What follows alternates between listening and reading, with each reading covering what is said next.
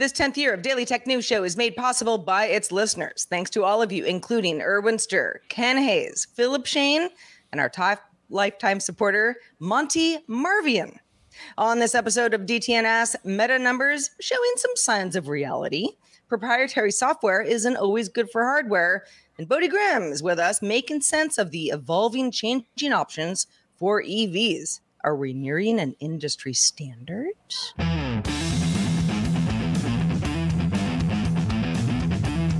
This is the Daily Tech News for Friday, July 14th, 2023, from Studio Secret Bunker. I'm Sarah Lane.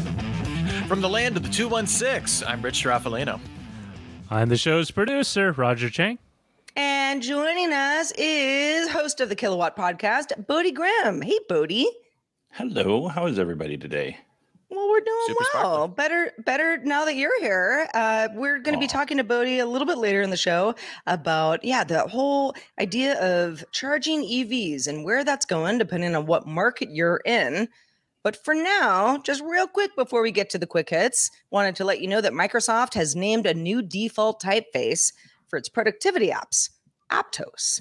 Calibri has been Microsoft's default font since 2007, so this is kind of a big deal if you follow things like fonts. And now, on to the quick hits.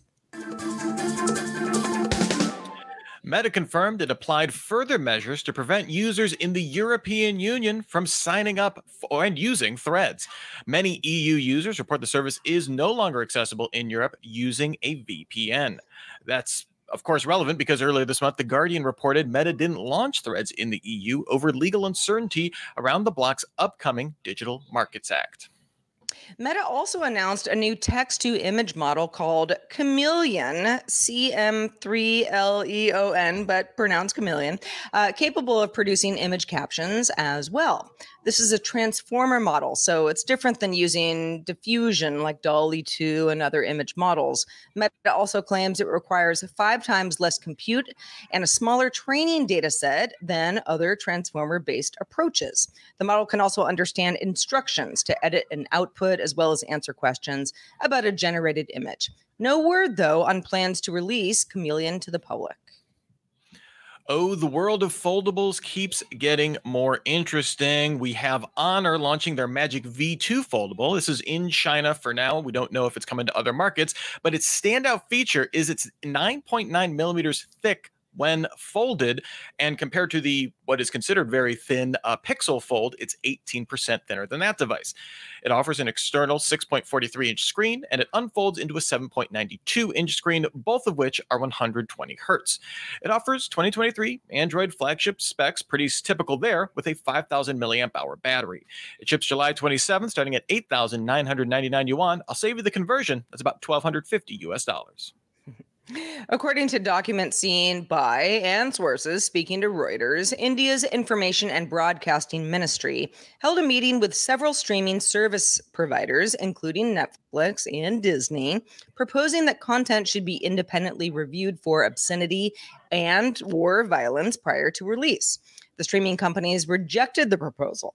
All theatrical films are reviewed and certified by a government board in India currently, but this doesn't apply to streaming content as of yet.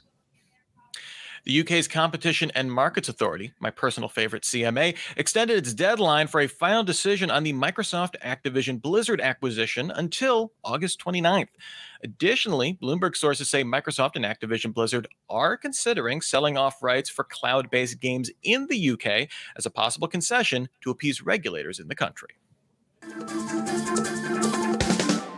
All right, Rich, let's talk about social networks. Where are we?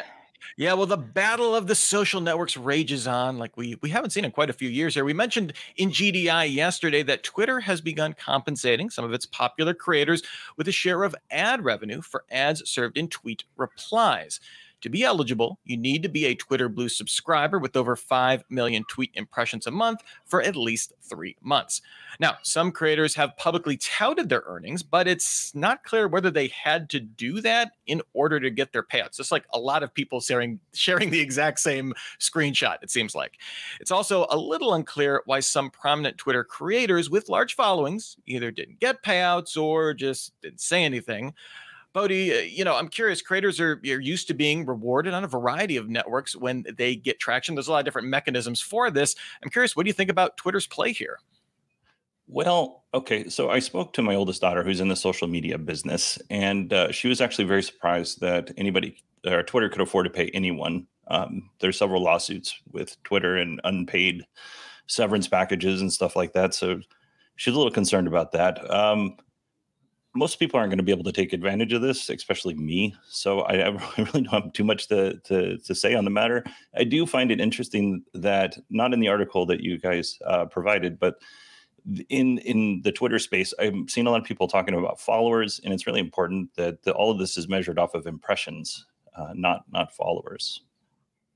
Yeah, well, and the other thing that stands out to me is that this is based on replies to tweet, and a lot of other where you're talking about like TikTok, Snap, or something like that.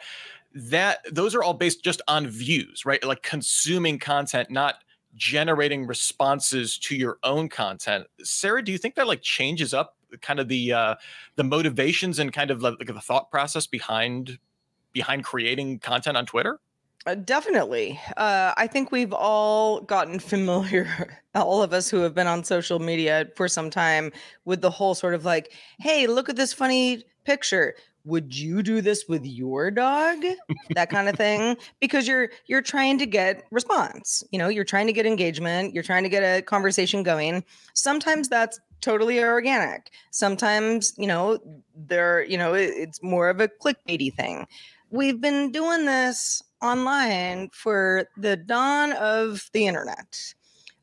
So some of the Twitter folks who were like, wow, didn't even know I was about to get $5,000. Thanks, Twitter. Thanks, Elon. That kind of stuff. You see a few of those posts, and then you see 10 to 12 to 15 of those posts, and you go, what's going on here? And why do other content creators who say, well, I'm a subscriber, meaning I pay for Twitter Blue, which you have to do. I Sarah Lane, do not. So, I wouldn't have expected Twitter to ever give me any money. But if you do that and you have enough engagement, meaning that you have a lot of impressions, let's be honest, you might get, a little bit of a kickback. Everyone, the tone of all of this, it all sounds like, wow, I just won the lottery. And it just strikes me as very odd. And perhaps because Twitter, has fewer employees that might be in a marketing, messaging, PR department than before, that might be part of it. Yeah, it all seemed a little strange. I also do wonder, considering that, we've talked about this a couple of times now, that Twitter is resource constrained, right? Whether it's they have reduced ad revenue, been reported, they've made massive cuts to staff and stuff like that. I do wonder if potentially this could be seen by Twitter as a way to almost self-moderate replies, right? Like if your revenue is based directly on ads run in your replies, at a certain point, one would think on most other platforms that would give you an incentive to make your replies more ad friendly. I know Twitter has, had cuts to content moderation teams and stuff like that. So maybe that is seen that. I don't want to say that's intentional. That may just be a side effect that I'm seeing, and I'm putting those pieces together out of turn. But that thought also did strike me as well. Well, we would be remiss if we didn't talk about the challenger in the room. Seems like just less than a week ago, because it was. Meta's Twitter competitor Threads reported a record 100 million signups in just 5 days. People went, whoa. The company itself said, wow, we did not, think that so many people would care about it. So, of course, you get a lot of people talking about, oh, it's because, all the Twitter haters need another place to go. Sometimes it's just a shiny new thing, though. New data from Sensor Tower, shows that Threads daily active users were down about 20% from Saturday, and the time spent for users was down 50% from 20 minutes to 10 minutes. Data from SimilarWeb shows the same trend. Now, I think in general, especially when you've got a company like Meta, putting anything out there, this is to be expected. If the trend continues downward, I think it would be an issue. But yeah, there are a lot of folks who said, Justin Robert Young,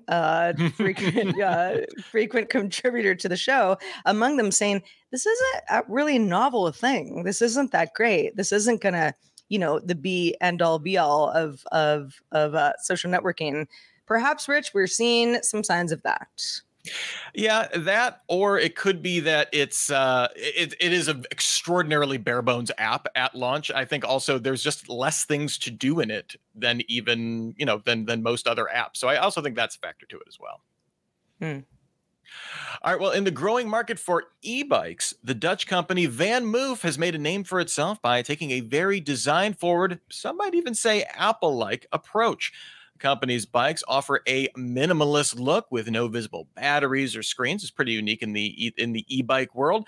That doesn't mean, though, that they aren't tech forward. The bikes feature things like Apple Find My integration, remote unlocking, and stolen bike recovery services on top of a fairly novel front spoke drivetrain. Van Moof bikes also eschew industry standard third-party parts, with Van Moof handling its own supply chain. You just can't go buy your Shimano shifter and throw that on there. Oh no. All of the company's technology runs through its phone app.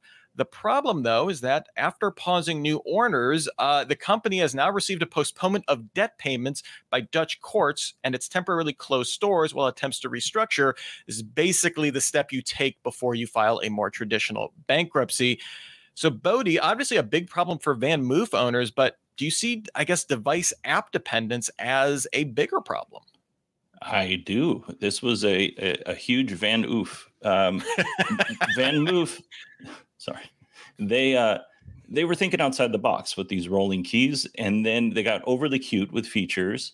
And ultimately, that feature that was used to sell bikes is now a cautionary tale, because a lot of people may receive brick bikes in a couple of weeks. Yeah, I've got a couple of friends who live in Amsterdam, which is in the Netherlands, Dutch company. And I said, you heard of Van Moof? Because I'm not familiar. And they go, oh yeah, they're everywhere. So this is not a few people who are going to be affected. This is a large swath of people who are going to be affected one way or another. Does the bike get bricked at this point? That would be a pretty big issue. Or does it just not receive updates anymore? Also a big issue, if you're paying a premium for something like this. And to be clear here, potentially affected, because if they file something, like if they're filing a Chapter 7, that's one thing. If they're filing a Chapter 11, which is a business restructuring thing, usually the point of those kinds of filings is you're trying to keep the business running. And so like they would keep their existential services running. Now, they've gone to the point where they've basically shut down every single way they can possibly make revenue, which is not a great sign, admittedly. The other interesting thing, though, is we're seeing their competitors trying to maybe make some inroads with their customers. The Belgian e-bike maker Cowboy released an iOS beta app called Bikey that will download and store the current unlock key from your Van Moof app in case the servers go offline. That'll only work for existing bikes, but not like if you bought one after theoretically the company went out of business, you would still be out of luck, and that wouldn't offer any of their dashboard functionality as well. But again, Sarah, to your point with having a huge market share, obviously there's an incentive there to make use of that. But with that market share, Bodie, I'm wondering, do you see, like, in the event that they file this chapter, whatever bankruptcy they may end up filing, there's always the private equity swoops in and turns everything into a subscription, right? Yeah, honestly, I'm surprised that Van Moof didn't have something in place just in case this did happen, and especially when they were rolling closer towards Chapter 11 or bankruptcy. I would hope that somebody swoops in and picks up this technology. I also hope that it doesn't, just turn into a money grab that will eventually turn people off on these electric bikes. Mm-hmm. Yeah, I mean, they do have a big market share, and so I do think there is an incentive, even if someone comes in and say, hey, we're going to run we'll buy their legacy infrastructure from them, and if you still want to use all these features, it's X amount of dollars per month. That stinks if you were counting on that as a free thing and you bought this because it was integrated into that. But there's enough business sense in that I can see that people won't be totally out of luck. But we've seen it happen across technology just not with necessarily vehicles like this before. Well, you might say, I've got thoughts on what Van Moof should have done differently or anything that we talk about on the show. And if you do have feedback, well, we'd like to hear about it. You can get in touch with us. The DTNS audience it has lots of social network options because you might be in a lot of different places. DTNS Show on Twitter and Mastodon at mastodon.social. Daily Tech News Show on TikTok. DTNS Pix, PIX, on Instagram, and also we are now on Threads.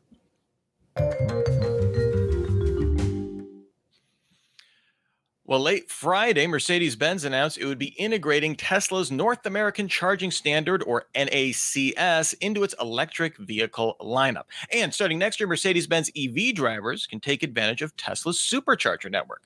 The company will also build out its own charging network accessible to a wide range of EV owners. The company plans to have over 2,000 charging hubs in North America, Europe, and China by the end of the decade. Yeah, so this comes on the heels of similar announcements made by Ford and GM last month, seeming everybody's getting on board with that whole Tesla supercharger. Now, Bodie, as a person who follows EV trends in the marketplace, let's talk about what's going on here. Why is everybody suddenly working out deals to use Tesla's charging network? Were they always going to? Were they working on their own? What does this mean, for the Tesla supercharger becoming an industry standard? That is a very, very good question. And a lot of people in the EV space are asking that same question. And I don't know that we'll actually have an answer until we start hearing from the automakers' Q2 2023 earnings calls, because they've been pretty tight-lipped about it. Like, I wouldn't imagine that Ford and GM and Mercedes and these companies would get in bed with a competitor, and just to have that capricious CEO of the competitor make changes that will affect your business. I'm sure that there are ironclad contracts in place, but I honestly don't have any additional information on why they would do that. They haven't really said anything. I do have some thoughts, though. Certainly, it could become an industry standard. Right now, the Society of Automotive Engineers is looking at making it a standard. And that might take some of the power away from Tesla, which is a good thing. Right now, in the United States, we have a whole grab bag of charging standards. We have J1772, CCS, CHAdeMO, the Tesla standard. Like we just have a lot, and we do need to, for lack of a better word, we need to cut off some of those standards and make one quality standard. Now, you mentioned an industry standard perhaps taking some power away from Tesla. Why would that be the case if Tesla is the one that's providing all of the charging stations? Well, Tesla will certainly get their money because they'll license out this technology. But if the Society of Automotive Engineers ends up making this a standard, then it goes to make one. Yeah, it goes to a consortium, and EV players in that market, whether they make charging equipment or they're charge point operators or automakers, they all get to have a say in how that is developed. Yeah. So, yeah, I mean, it's in some ways, I think it's similar to what we've seen, just kind of across tech, right? I mean, standards by their nature need to move slowly so they don't break everything when you add a new feature, for Tesla or something like that. So, Bodie, I guess for EV owners on their perspective, the benefit would just be like a wider charging network, not have to worry about carrying adapters, or does my vehicle work on this? And is there any other benefit than just, I guess, like a wider charging base? Well, hopefully. Right now, in the U.S., I won't speak about anywhere else because I'm not as familiar with. But right now in the United States, there's a whole list of problems with our charging networks. So I'll leave that. I think maybe we can talk about that later. The benefits, I'll just stick with the benefits, be positive. With Tesla, you can have plug and charge capabilities. I would imagine that third-party EVs equipped with the NACS standard will also have this ability where you can go up to a Tesla supercharger, plug your car in, watch a movie unplug your car, leave, and the payment details are saved in the app or in the car, or however they decide to implement that. One of the other good things about the NACS adapter is there's bidirectional charging, which is vehicle to grid, vehicle to home, and vehicle to load. Like if you needed to charge your refrigerator in an outage, you could do that. Mm-hmm. Current Tesla cars don't do this, but it is in the NACS standard that Tesla put out. You know, you might say, okay, well, obviously they're, depending on what market you're in, like the US, there's some government hurdles to jump through for any company who wants to be part of this, but probably a lot of hardware hurdles as well, especially things that are needed across the world to make this hardware. Do you think, Bodie, that part of this may be that Tesla just got a jump on being able to put together these stations that other companies say, well, there isn't really any more, cobalt, for example, to do the same? Well, I don't know. Ultimately, this is just a connector. So right now, EVgo or Electrify America, if they wanted to, now that they have permission to use the NACS standard or agreements in place, they could just plug they could just install an NACS connector onto their existing charger, so that it's not magic. It provides electricity from one place and puts it into your battery. The thing with the NACS adapter is it does level 1, level 2, and level 3 charging. Whereas the CCS1 and CHAdeMO adapter only do DC fast charging, and then the J1772 does level 1 and level 2 charging for those vehicles that use CCS1 and CHAdeMO. Bodie, do you see, is there any company you foresee being like the big holdout? Like I remember, this is a much lesser example. I remember when like CarPlay and Android Auto were rolling out, like Toyota, very resistant to doing that. They wanted to kind of control that whole stack for a really long time. Do you feel like there's any automaker out there that's going to be extremely resistant to this, or is it just too much up in the air? I think there are several. Nissan Motor Group, which includes forgetting what Nissan's luxury brand is, but Honda, Mazda, Sony and Honda developed a car together. There's a good chance that they won't adopt it. Toyota for sure. I mean, at some point in time, they might adopt it. I think they're not going to just easily come out and say, well, we're going to go ahead and do this now. And also it's worth noting that those companies don't really have a big hold in the EV market. Nissan more than the other two that I mentioned. All right. Well, Sarah, it looks like later in the news today, we also saw some interesting stuff with some emojis. Can you share some light on that? Oh, Rich, glad you asked. Thinking about charging your EV along the road might come along with sending people emojis, depending on how you feel about it. So, new potential emoji time. Contenders in 2024 could include head shaking vertically, like a nod, head shaking horizontally, like a lime, a phoenix rising from the ashes.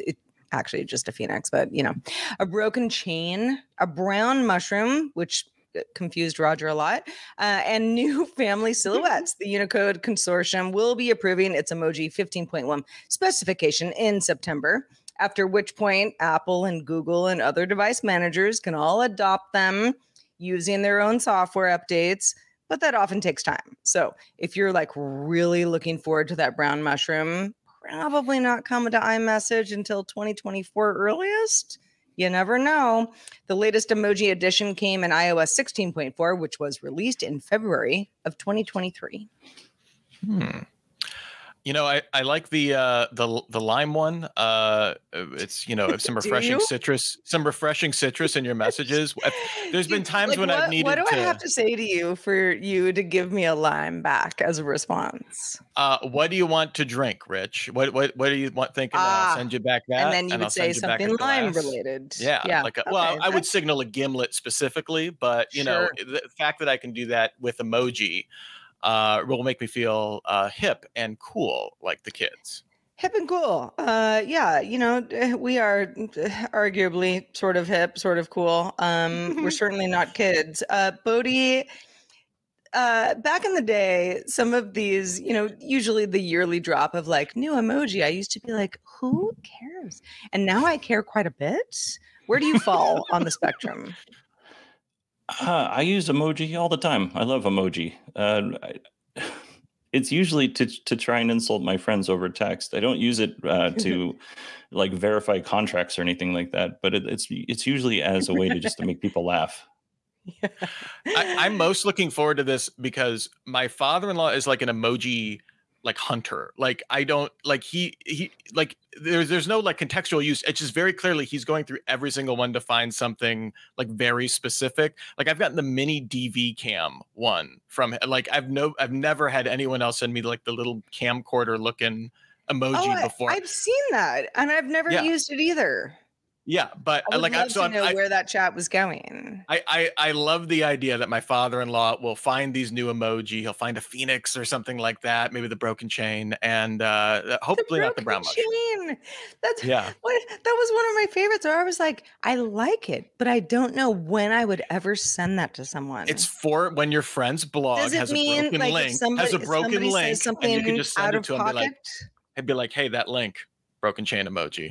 Yeah. Yeah. That blog post. Oh, I see what you're saying. It wasn't that somebody said something weird. It's that they sent you a link where you're like, oh. Well, that's the exciting thing to me is like these are like things that are going to be put out in the culture, and I'll get to see how our wonderful human society will interpret these in ways that will confound me. In my unhip and non-young status. So it's very exciting. Oh, well, Rich, you're a hip and young as far as I'm concerned. Also, you are also somebody who could read an email from an illustrious viewer.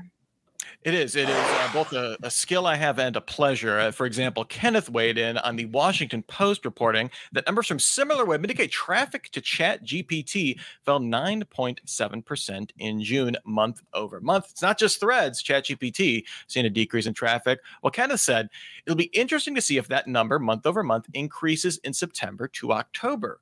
If so, that is the percentage of ChatGPT traffic that could be attributable to students using it for schoolwork. Just a thought. Could be, of less interest. Summer break slump for students. So, Kenneth, I love this. This is a brilliant insight. I hadn't thought of this till I saw your email. But yes, of course, what happens in June? Kids aren't in school using the ChatGPT to write their papers. 100%. I mean, this probably doesn't, make up all of the numbers. Maybe some people like myself were sort of like, cool, ChatGPT, cool. These tools are cool. Let me figure out how to make them useful. And my everyday life doesn't necessarily need them. Bodie, you've got kids. Are they using ChatGPT to write book reports? No, not even a little bit. They're 10 though. They're not really writing like in-depth book reports at this point in time. My oldest, she uses it for her work all the time though. All the time. There you go. Okay. So maybe, that summer slump could be summer vacation, but also, we know this in the tech world as well. Sometimes the summer kind of turns into a little bit of a little vacay season. A little bit of a vacay season. Yeah, there you go. Mm-hmm. Yeah, where tech news, it dribbles out, but it's not necessarily as exciting as some of the other months of the season. But Bodie, back to you. We want to thank you so much for being on the show with us today, bringing the knowledge. Let folks know where they can keep up with the rest of your work. Well, I happen to host what might be the worst podcast on the internet. It's called Kilowatt. So I would highly suggest that you don't go search it out and look for it and listen to it, because you'll just be disappointed. Mm-hmm. I like what you're doing. Yep. Mm-hmm. Yep. Mm-hmm. Don't go to Kilowatt. Do not check out that podcast. You will only be disappointed and sad. I'm also telling the truth. Well, in non-reverse psychology, patrons, stick around for the extended show, Good Day Internet, where we are going to test everyone's knowledge of sports tech history. I'm terrified and intrigued, and I can't wait. Oh my gosh, I'm going to bomb this so badly. What I do know, though, is our live show times. I've been doing this for a minute, y'all. You can watch the show live Monday through Friday at 4 p.m. Eastern, 2000 UTC. You don't have to watch. You can just listen, but we are live every weekday. You can find out more at dailytechnewsshow.com/live. We hope you all have a wonderful weekend. We'll be back on Monday with Megan Morrone joining us. Talk to you then.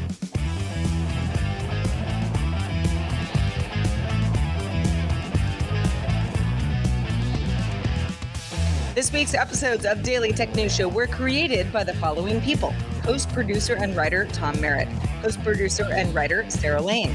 Executive producer and booker Roger Chang. Producer, writer, and host Rich Stroffolino. Video producer and Twitch producer Joe Kuntz. Technical producer Anthony Lemos. Spanish language host, writer, and producer Dan Campos. Science correspondent Dr. Nikki Ackermans. Social media producer and moderator Zoe Detterding. Our mods, Beatmaster, W. Scottus One, BioCap, Kept Kipper, Steve Guadarrama, Paul Reese, Matthew J. Stevens, aka Gadget Virtuoso, and JD Galloway. Mod and video hosting by Dan Christensen. Music and art provided by Martin Bell, Dan Luters, Mustafa A., Acast, and Len Peralta. Acast ad support from Tatiana Matias. Contributors for this week's shows include Justin Robert Young, Scott Johnson, and Tim Stevens. Guests on this week's show included Will Smith and Bodie Grimm. And thanks to all our patrons who make the show possible. This show is part of the Frog Pants Network. Get more at frogpants.com. Diamond Club hopes you have enjoyed this program.